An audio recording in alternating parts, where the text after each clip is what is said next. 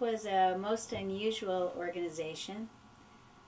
Joseph Smith will learn from Parley P. Pratt, actually, that Zion had fallen, meaning that independence, where the saints had lived, that their New Jerusalem, their experiment with Zion, had ended, and the saints were now forced across the river beyond Jackson County up into Clay County.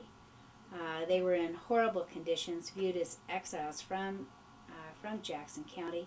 Parley P. Pratt, accompanied by Lyman White, will now return from that area and will be the bearers of the sad news to the prophet Joseph Smith that Zion had fallen.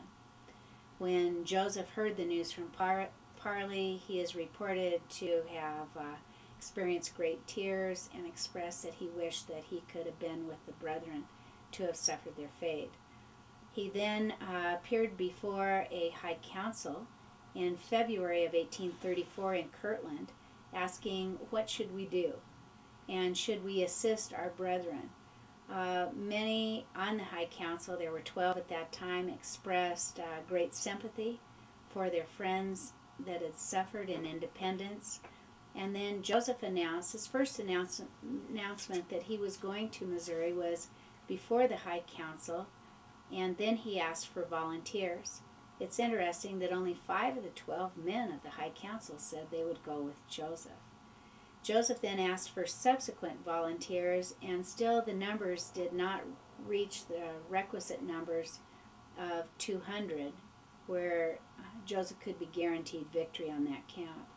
So 8 church leaders were actually sent around various parts of the United States as missionaries, including William Smith up to Michigan.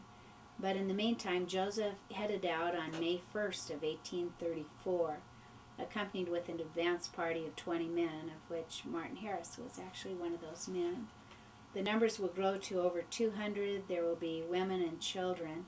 They will literally march or travel 900 miles in an attempt to reach Independence, Missouri.